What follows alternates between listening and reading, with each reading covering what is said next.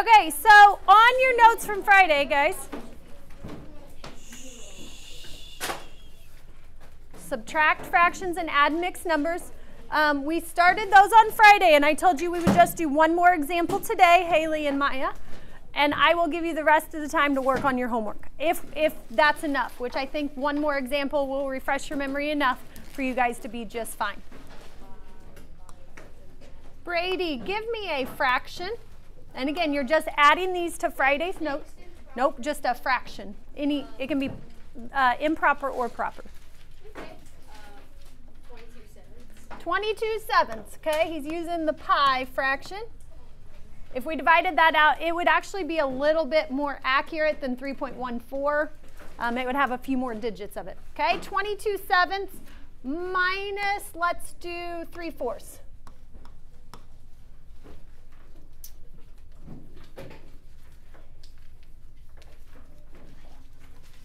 Hold on, we can't do that one yet.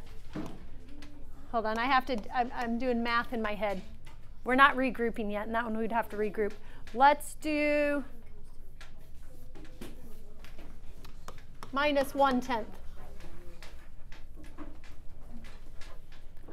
Do you have a pencil? Okay, before we can add or subtract fractions, Brody, what has to be true about my two fractions? Yeah, the denominator must be the same. Lori, can you think of something that 7 and 10 both go into? 70. So again, I'm going to work down. I'm going to show that I need this one to be 70, and I need that one to be 70. Sophie, how do I turn a 7 into a 70? Using multiplication or division. 7 times what equals 70? Oh, 10. Times 10. So I'm going to show times 10. If I multiply the bottom by 10, I also have to multiply the top by 10. Kendall, what's 22 times 10? 220. You guys can thank Brady for this large number. On the other side, Nate, how do I turn a 10 into a 70? Multiplying by 7, so times 7. 1 times 7 is 7. Jude, now that I have a common denominator, what do I need to do? Subtract what? 220 minus 7. Okay, 220 minus 7 is 213 over 70. Dane, is that a good final answer? No. Why not? It's not simple. It's not simplified. How do I simplify an improper fraction, Parker? Divide the numerator by 4. Yeah, this is one that I'm going to have to divide out. I'm going to come over here to the side. Now, this one seems harder because we're dividing by 70. What can we focus on? Parker? On the 7. Yeah, the 7. So, Parker, how many times does 7 go into 21? 3 times. Lori, what's 70 times 3?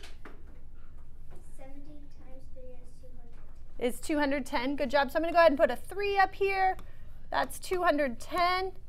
I have 3 left over. Nate, how do I write that as a mixed number? 3 and 3 over 70. So 3, and then, yep, the leftovers, the remainder becomes my numerator. So 3 and 3/70ths. Typically, when we subtract, do we get mixed number answers?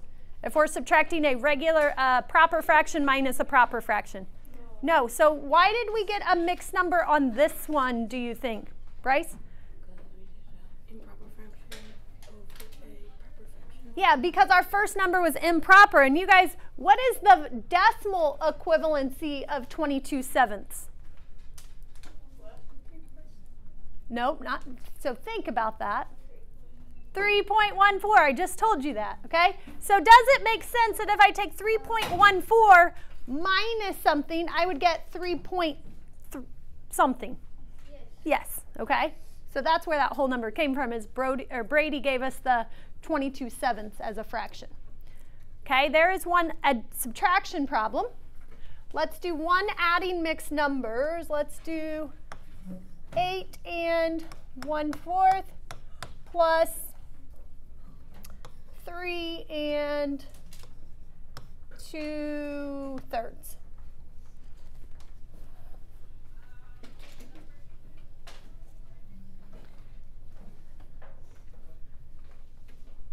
Raise your hand, and on Friday I kind of left it up to you. Raise your hand if you like the vertical format the best. Lining them up and down. Okay, and that's what I noticed Friday you guys tend to gravitate towards, so that's the way I will do it. So I'm going to set them up vertically. 8 and 1/4 plus 3 and 2/3. I'm still adding fractions, so what do I still need to do, Bryson? Before I can add, what do I need to do? Turn one of the bottom, the denominator the same. Yeah, I have to get the denominators the same. Caden, can you think of something that 3 and 4 both go into? 12. 12. Okay, so I want this one to be 8 and something over 12. And I want this one to be 3 and something over 12. Sophia, how do I make a 4 become a 12? Times 3. Multiplying it by 3. So if I multiply the 4 by 3, what else do I have to multiply by 3, Soph? The top. So 1 times 3 is 3. On the bottom, Max, what do I do? Multiply it by 4. Good job. So I have to multiply the 2 by 4. Now that I have common denominators, what do I do, Kendall? Add what? 3 plus 8. Okay, 3 plus 8 is 11 twelfths. What happens if right there I get an improper fraction? Bryce? You'd have to divide. I'd have to divide it out to a mixed number. Yep, good job. Am I done? Is my answer 11 twelfths? No. What else, Kendall? 8 plus 11. 8 plus 3 is 11. So final answer is 11 and 11 twelfths because I don't need to simplify. Should we check for simplifying there? Yes. When do we simplify? Maya? If the fraction is simplified? Yeah, always. The answer is always. Anytime we're giving an answer, we always see if it can be simplified. And she is correct. If it's an improper fraction, to simplify it, we flip it to a mixed number. If it's a proper fraction, we see if there are any factors that go into both the numerator and the denominator. Okay? Real quick, pull out your weekly worksheet. 13 is blank.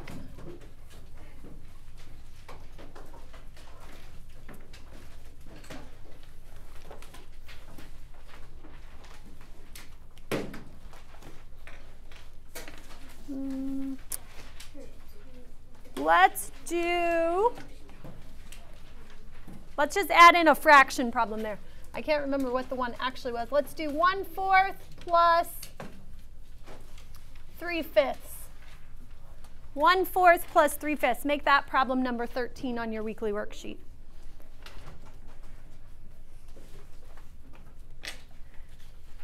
Okay, and your homework is, you are able to do it in your textbook today. It is split over 2 pages. Why do you think it's split over 2 separate pages? Jude, why do you think I split it over 2 separate pages? Because it's 2 completely separate skills. You have 12 problems altogether, 6 subtracting fractions, 6 adding mixed numbers. You also have about 30 minutes of class time, okay? So if you get your 12 fraction problems done, what do you think I want you working on? Weekly worksheet, okay? So your homework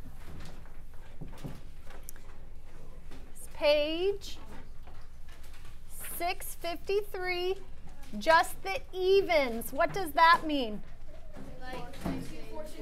Yep, and there's 6 of them, okay?